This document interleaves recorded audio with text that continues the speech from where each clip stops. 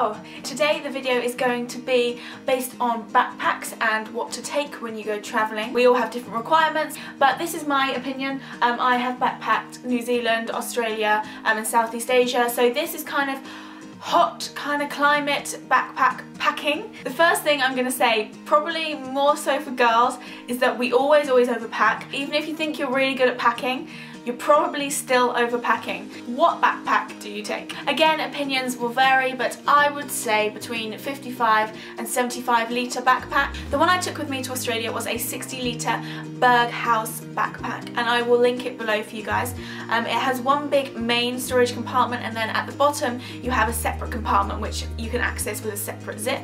On the side you have two compartments as well, which is where I kept my flip-flops and my sandals, and then you've got lots of straps and lots of ties to hang things off and tie things onto. And there's also a waterproof cover that stores in the top, and you can pull that over. If you've already been looking online for a backpack, you've probably found they're quite expensive.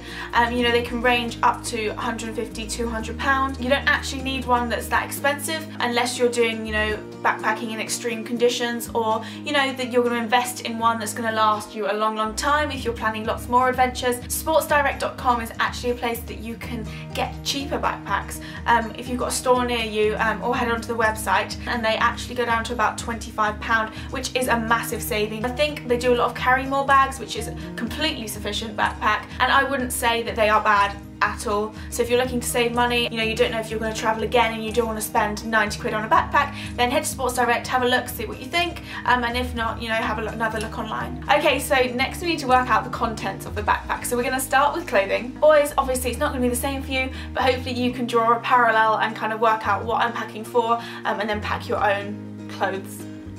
These are my favourite things when I'm travelling. They are super comfy, so soft. They are thin, so even if it's hot or it's warm, they're still a bit airy and breezy. Perfect if you know when you're travelling, if you're on long bus journeys or long haul flights. When you're in places like Thailand, you might want to go and visit temples. Some places require you to cover up your knees and your elbows, so having shorts and crop tops isn't going to do the trick. But these harem pants obviously cover up your knees. They fold up super small. That was really bad rolling, but you can roll them up really tight so they don't take up much room in your backpack. Again, for the temples, a long top is great.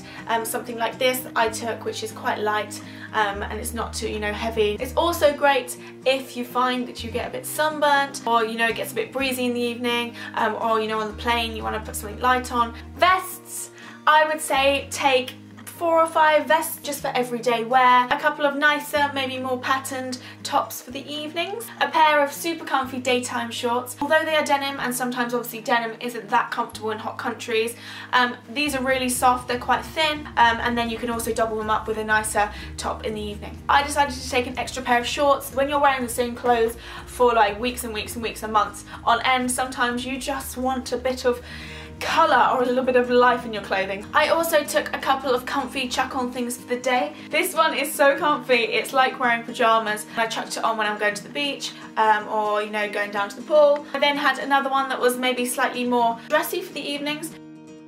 One hoodie or light jumper for the plane journeys, or for bus journeys, or for maybe if you get a bit of cold weather. Bikinis or swimwear. Boys, obviously shorts, girls, bikinis. I take about 5 with me, just because, you know, if they're getting washed or if one gets ruined or you lose one, you've got plenty there. In terms of underwear and socks, I always go to Primark or M&S and get one of their deals. Just get a pack of plain white or plain black briefs, boxers, whatever you want to take, and then socks, so like trainer socks, for maybe the hiking and the walking. As for shoes, obviously it depends what kind of adventure you're going on and whether you're going to be doing loads of hiking or whether you're going to be doing loads of sunbathing, but what I took with me, 1 pair of flip-flops, I will link them below, 1 pair of Converse or trainers. I took Converse when I went to Thailand. The only time that I wish that I'd bought proper trainers was when I did a trek in Chiang Mai. So if you think you're going to do a lot of trekking, definitely take a pair of trainers as opposed to Converse, because I got a couple of blisters. But again, if you're going to be doing a load of hiking hiking, and you might want to take some hiking boots or some really good trainers. Obviously shoes take up room and weight. Weight you can't really get around, but shoes you can actually tie to the outside of your backpack to save room on the inside. A pair of nice sandals. They're actually from Primark, they were £6, just something to change into in the evening. Next up, what toiletries do you want to take? It's best to get the mini versions of things. So as you can see here, I've got a mini deodorant, a mini hairspray and another mini hairspray. You don't need hairspray, but I didn't have any other minis to show you. Why? Because you don't want to carry around loads of weight with you, and you can always buy things like that along the way. No matter what country you are, or no matter how far away you are from everything, there will usually be a shop with those main essentials. Sun cream is also a good one to take. Some places, if you like good stuff or you have a particular brand, they can be very expensive to get when you're abroad. Something I've never done but a lot of people do is take a mini washing liquid so that you can hand wash your stuff in sinks. I know in Thailand there's literally laundrette places everywhere. They wash your clothes really cheap, so I didn't do it there. When I was in Australia, I think I borrowed a bit of my travelling partner's, or just used a bit of shampoo, or got hold of a washing machine at some point and just did one big wash. Jungle spray or some kind of anti-bug spray. Facial stuff is another really important thing for me when I go away travelling, because particularly if you're in a hot country, you're going to be using sun cream, you're going to be sweating. If you go on treks, you know, you're going to get hot, and if you're in the middle of nowhere, you're going to get dirty. And even if you're on a long bus journey and you stop off for a toilet break, it's nice to wash your face, it's nice to keep clean. A couple of packs of tissues if you're in the middle of a trek in Thailand and you've got no toilet roll. I don't know, they are just something that comes in really handy. Oh, another thing, if you've got a little bit of room in your toiletries, it's always good to take some paracetamol or ibuprofen with you. If you want to go the extra mile, some people take some anti-sickness and some anti-diarrhea stomach stuff. It's good to be prepared. Ooh, and a hairbrush. I use a tangle teaser, which I'll link below. It's small, it's light, and it's full of hair. Other things that I found essential when I'm backpacking. A big sarong type thing. These things are brilliant. This is one I got in Thailand, I think it was £2 or £3. It looks like just a big rug thing, but it doubles up as so many things. If you go to the beach, I lie it down and it's something you can lie on. If it's cold on a bus or transport, I tied it around me as a little bit of cover.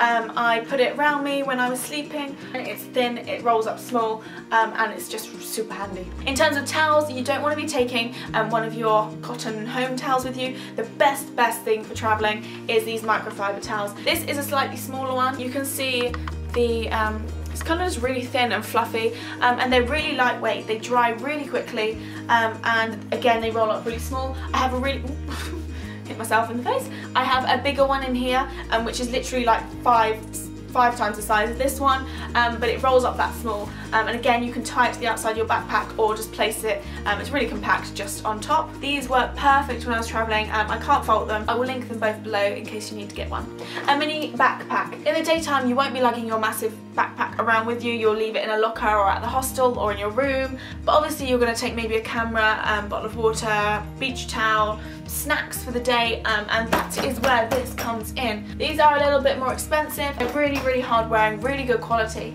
and they're also waterproof, so I just invested. Personally, I can go travelling without a little mini backpack as well. I also take with me a small bum bag. You can fit your phone in there. It was great for me to just pop my GoPro in there, your passport, any money, and just little bits for the day. Travel adapters, depending on where you're going, obviously have a look online and see which travel adapter you need. You will need one because we all have phones and we all have cameras, and we all need to charge them. I'm sure you'll be taking a camera, and therefore you'll be taking camera or electronic equipment. I take a little Tupperware box like this. I like to keep things organised in my backpack, keep it separate, and obviously keep it tight away from any water getting in. Plastic bags, be it a supermarket bag or a bin bag or these super fancy vacuum bags that people have, they're great to separate out your clothing and your items in your backpack, because sometimes you won't have been able to wash something, but you've got to, you know, pack your stuff up and get to the next place. So it's good to keep your wet stuff separate, your dirty stuff separate, and your clean stuff separate. What camera do you take? There are so many cameras, and there definitely is no right answer,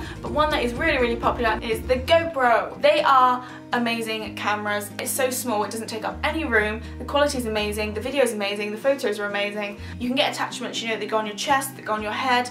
If you're doing a skydive, you know, you can have it attached anywhere, and it creates the most amazing footage. On my channel I have got GoPro footage from New Zealand, Australia, Amsterdam, etc, etc, and you can see what it's like before you buy it. I will link it below. If you've got the money or you've got a birthday coming up, it's such a good thing to invest in. Last things to remember, some people take their backpacks in hand luggage, and if you do so, remember that you can only take the mini liquid amounts, so make sure that you've accounted and checked what you can take in your hand luggage.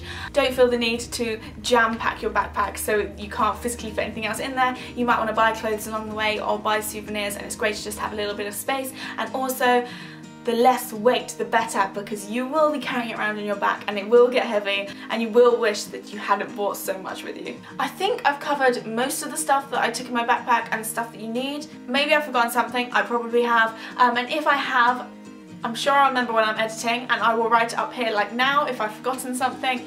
If you guys think there's something that I've missed and that you really think is essential, write it in the comments below, and just use the space below in the comments to chat with each other and share ideas and discuss. If you know someone that's going travelling and they don't know what to pack in their backpack, then send them a link to this video, share it on Facebook or Twitter or whatever. If you did like it, please give it a thumbs up, and if there's anything else, if there's any other videos you'd like me to do, I'm keen to do a few more travel videos, so pop the suggestion in the comments below, and I will see you guys again soon.